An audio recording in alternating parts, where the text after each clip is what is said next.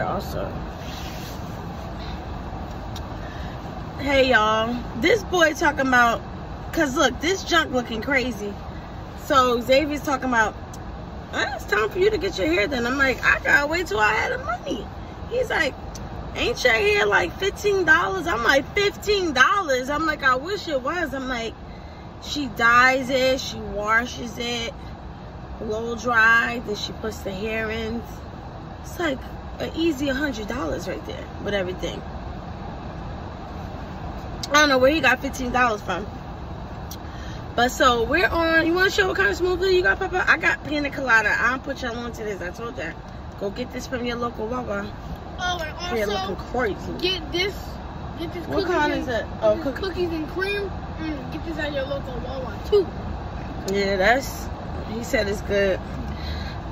So we're on our way to the church because they are having education day at our church, and they're like giving all the kids like awards and medals and stuff for moving up to the next grade, or even if they graduated, even college graduates. I just think that's an awesome thing because, you know, certain kids really struggle in school, like how Xavier struggles in school, and the school may not recognize you, but God does, you know. So it's nice that the church is doing this. So we're on our way to that. I did want to get on here. I wanted to speak about Robyn, Rihanna, Fenty. Yeah, I know her as Rihanna. I want to tell you about the prophetic dream that I had about her years ago. So this is going back maybe 4 or 5 years. So she was walking in a line. She had on like a green, like almost like a bathing suit type thing. It was green, but it was sparkly at the bottom, and she was walking in a line of people. And I was in a dream, I was screaming, and I was like, Rihanna, Rihanna, God wants to save you. He wants to save you, Rihanna.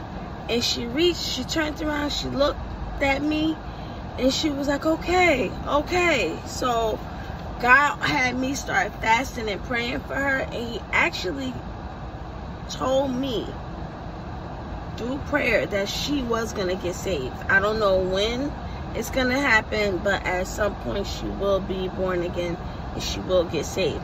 So I want to just say this. I know you guys miss her music. I was a fan of her music as well. But the music industry is really, really, really demonic. And there's a lot of stuff coming out about it now.